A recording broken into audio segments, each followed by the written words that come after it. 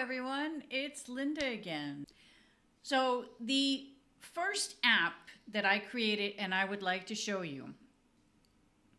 This app, well, basically I had this bright idea. Well, if Google can't do it, well, I sure as heck can.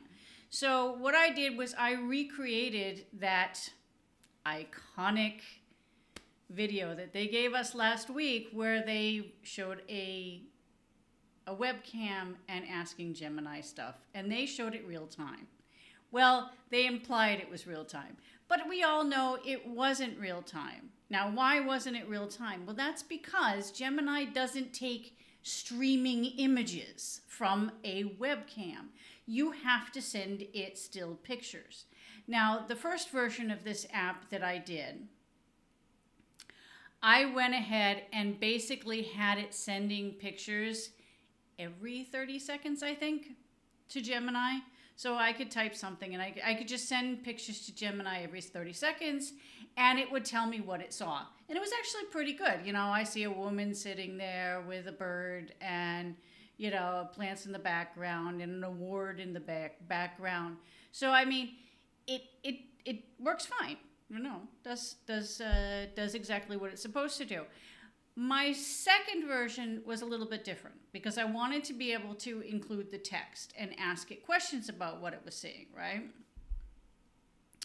So basically I put up a text field and then had a button so that when I was done typing, I could send a button, it would take the screenshot and send it over to Gemini and have Gemini respond. And this actually worked really well. I could, you know, how did you like my hair? And apparently it loves my hair, and my hair is very stylish, I guess. You know, and then I would like hold things up. I mean, what am I holding? And it could tell me that I was holding a bus. And I started to think that this could actually be very useful. Now, my grandmother is no longer with us, but when she was blind. And she always had issues with, for example, money. She would have to go to the bank and they have to fold over the corners on the bills to see what they, you know, so that she would be able to know what they were. So with this, I could hold up a bill or you know, paper money and have Gemini tell me what it was.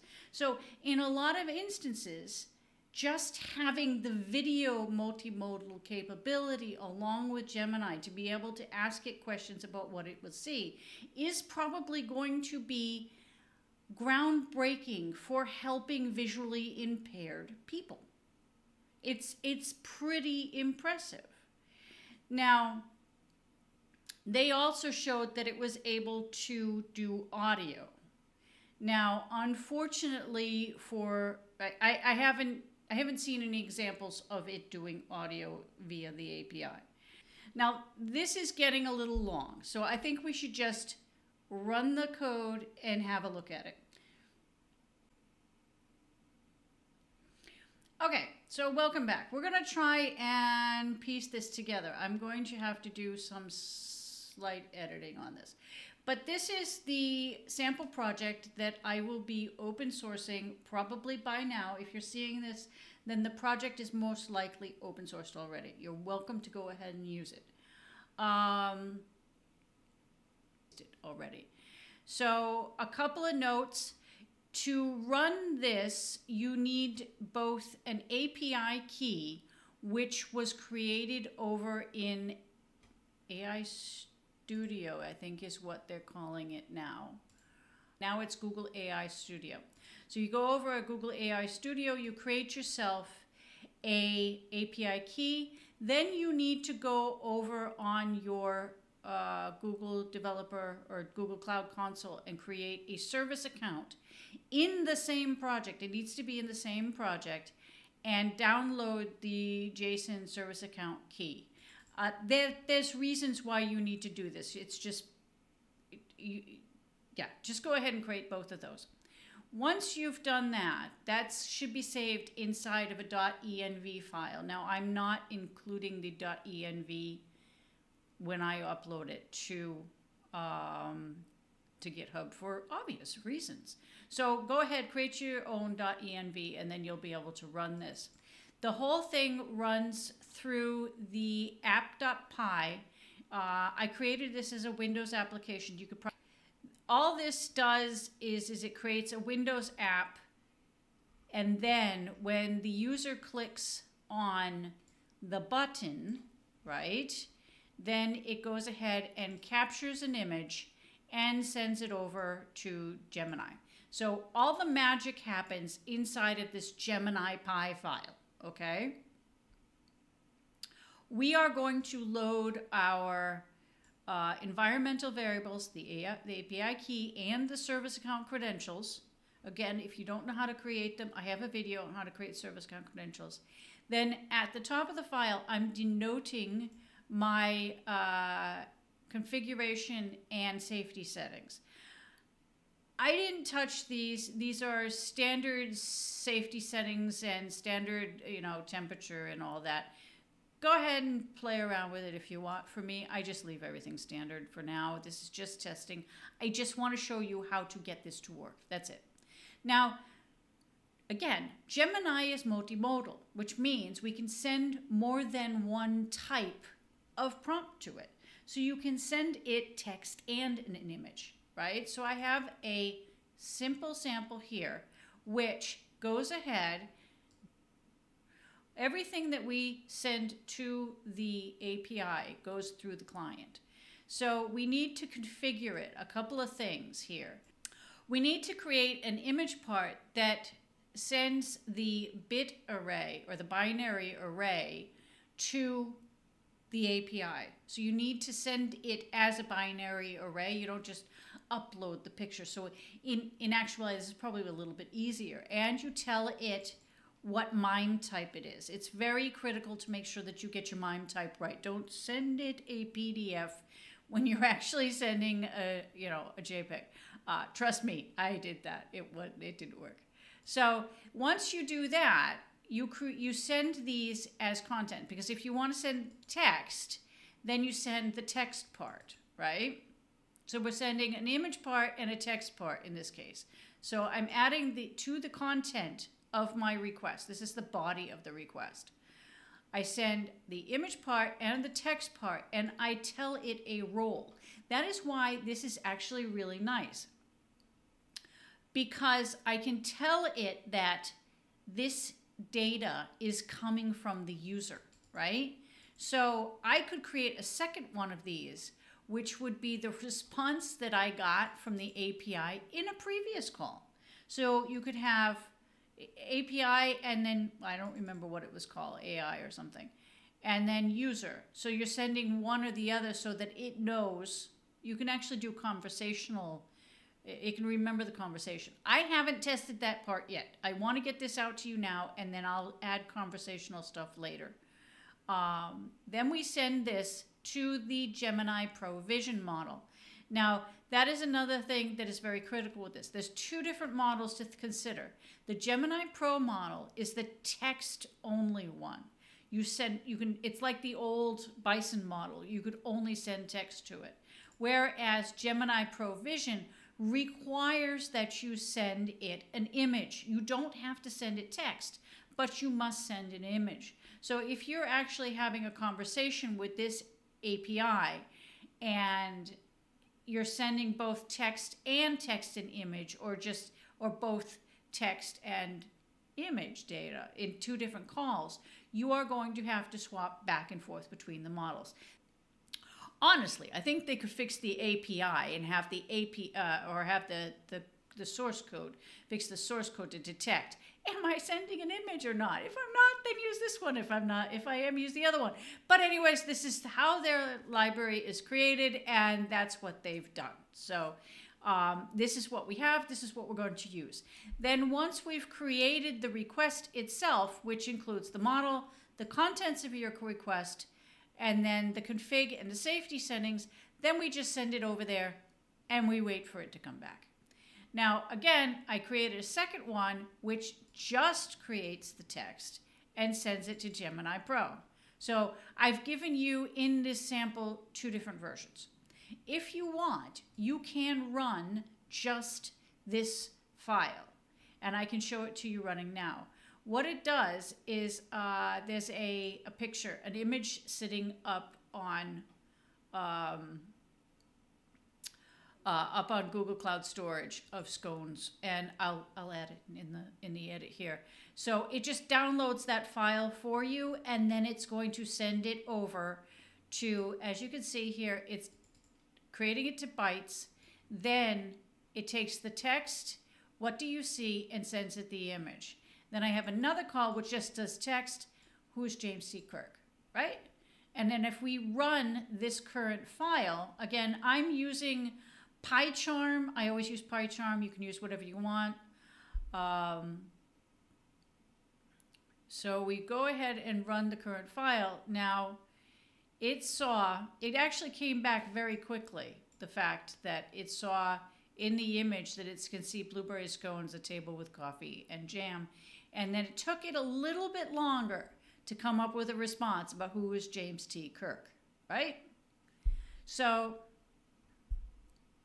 you know, maybe we should celebrate his birthday. Anyways, there. That is the basic usage of the new API to use the Gemini models. This is not the same as the API that we used for Palm. Remember that. So now we stop this. Okay, welcome back. Now, this is my Gemini video demo running, okay? So what you're seeing here in the video feed is actually inside of the app, right? So I can hold on conversations with Gemini now. So I can ask it what it sees, and then I can send the request to it. Now remember, what you're seeing is real time. I'm not going to edit this. Google edited it. I'm not editing it. This is how long it takes it to come back, right? Now, if you want to be absolutely sure that it's actually seeing, now this is probably why Google edited it, because it takes time to get these responses back and forth from the API. For me, it's probably a little bit longer because, again, I'm based in Denmark, and right now Gemini and most of Google's stuff is not available in Europe. To access it, I have to be running a VPN. So that in and itself makes it probably a little bit shorter, or a little longer actually. Now, let's try and ask it something else.